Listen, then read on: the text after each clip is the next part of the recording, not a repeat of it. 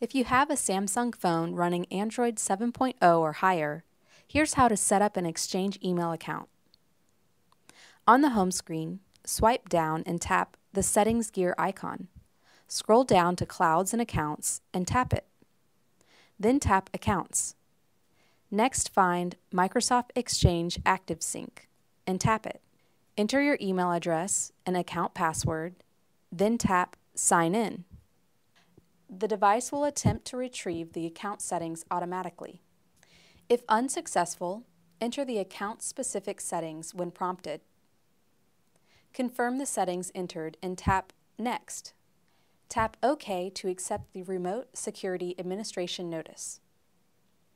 Review the default sync settings, make any desired changes, and tap Next. Give the account a name if you like, and tap Done. Open the email application. If you receive a notification to update security settings, tap Accept to complete the account activation.